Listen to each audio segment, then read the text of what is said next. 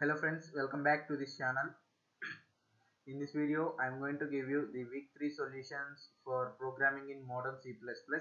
So please watch the video till the end without skipping so you can completely get the answers even if I change any answer in between. So let's get into the video. Moving on to the first question. Consider the following program. So they gave a program and they are asking which they mentioned the four lines, four statements. They are asking which line generates error. So I have did this on my compiler. So I got the answer as option A, that is line 1. After removing line 1, uh, uh, no error is generated and empty output is given. So line 1 is the problematic one. So answer A. Friends, these are 100% correct answers. So there will be no changes. If you have any doubts, please ask me in the comment section. I will try to reply for the valid queries. So moving on to the second question. This is the only doubtful question in this assessment. Otherwise, everything is correct. This is also probably maximum correct answer because I have not done this. So I am saying it is doubtful. Just we can guess that because here they are asking that member Y can be accessed from outside. So when we declare public, then we can access anything from outside, and X cannot be accessed, means it is private. So first they gave X, so it first one should be private. Next, int Y can be accessed from outside, so this last blank can be public. So private and public. So like that I have guessed this. So if you feel there is any change in answer, please comment in the comment section. So I'll try to discuss and get the final answer, but this is the maximum correct answer. Moving on to the next one. Before that, second answer is option C. Moving on to the third question.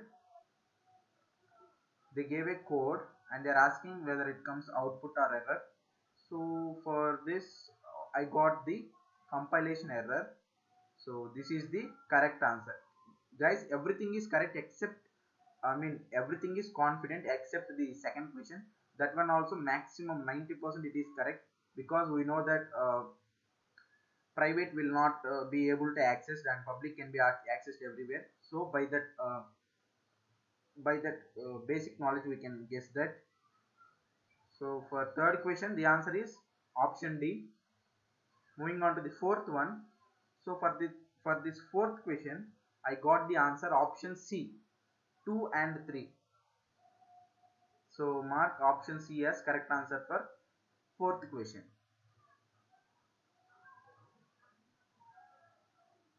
And for fifth one, here after char data type they gave a blank, so that we should fit any of these four options as the input to this. So then it should print fun is coding. So we have to get this input by replacing any of these four options in this blank. So the answer I got is option A. So mark option A as correct answer for fifth question. Moving on to the sixth one. So here is the code. So what will be the output? It is the question they are asking. So for sixth question, the answer is option D, compilation error. Both are compilation errors only, but the correct error I have got is this one. Constructor is private. Mark mark option D as correct answer for sixth question. Moving on to the seventh one. Again similar type of question. They have given the code and are asking for the output or error. So for seventh I got again the compilation error, but here the error is L value required as left operand of assessment. So option C is the correct answer for seventh question. And moving on to the eighth one, they gave a code, they are asking for output. Here also we will get error only, that is option D. So mark option D as correct answer for eighth question. Moving on to ninth one. So here they gave a blank at line 1, and they are asking which of the following options should be placed in this line 1 blank so that we will print 5. In order to get 5 as output, which of these following options can be replaced here with the dashed line? So there are two answers for this. The first one is option C, mutable int, and the other one is option D, int mutable. Anything is correct. So mark option D and option C as correct answer for final question, that is ninth one. So the answers are option C and option D. So friends, these are the solutions for week 3 programming in modern C++ course. Hope this video is helpful for you.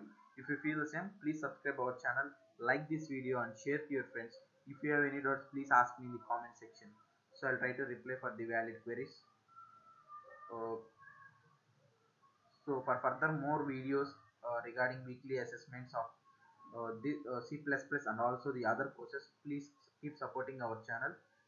Until then, it's goodbye. Thank you.